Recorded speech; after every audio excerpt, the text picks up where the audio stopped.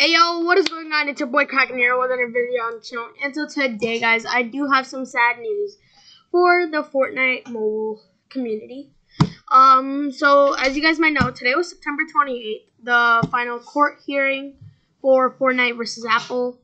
Not the final because it was moved to July 2021, which is 10 months. And let's get into more detail on Twitter. So let's get right into it, guys.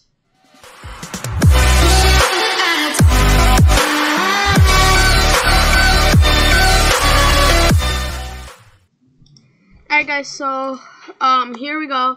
Fortnite mobile community on Twitter. Well, this is pretty much the end of Fortnite mobile. It will be almost a whole year, 10 months, yes, until the next trial, meaning the court trial. And it really sucks. I mean, if Fortnite was like, yeah, go ahead, it's okay, we'll change the price back to $10. I mean, Fortnite mobile would have been saved, and us Fortnite Now, you guys might be wondering, why am I doing this when I play Fortnite? So, unfortunately, I didn't tell YouTube yet that I am back on Fortnite, but I actually started playing on PC.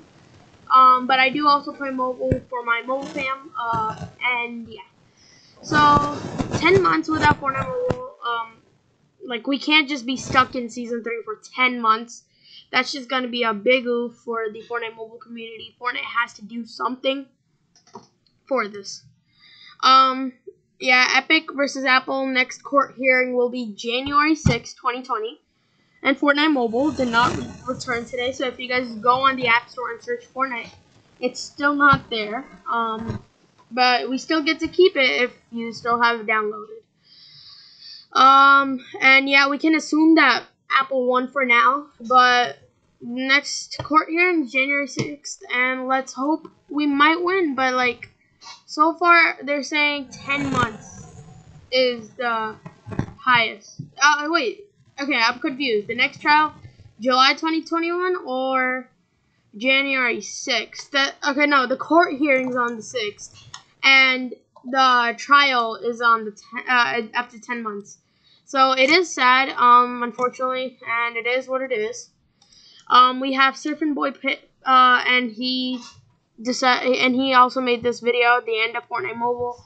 Fortnite has to do something, like, I don't know, I mean, it's probably too late to just apologize to Apple and make the price back to $10, and yeah, I mean, it's what it is. Fortnite did make a mistake doing that, because they lost more than 60,000 Fortnite mobile players, and that's just sucks. It just sucks. It really sucks. But please go ahead and follow me on Twitter. I'll be posting more stuff. I only posted like one thing for Absorber to get into FaZe Clan, FaZe Absorber. Okay, but it sucks how Fortnite mobile is still banned. We lost our hopes of it coming back today, but it is what it is again.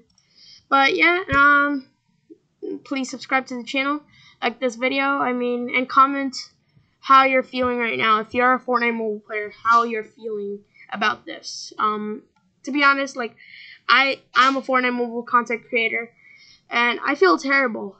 Even though I switched to PC, like, most of my videos, not most, like, all of my videos were on mobile, as you guys know. And it just sucks how this is gonna just go away now. But yeah, and I'll see you all, I guess, in the next video. Peace.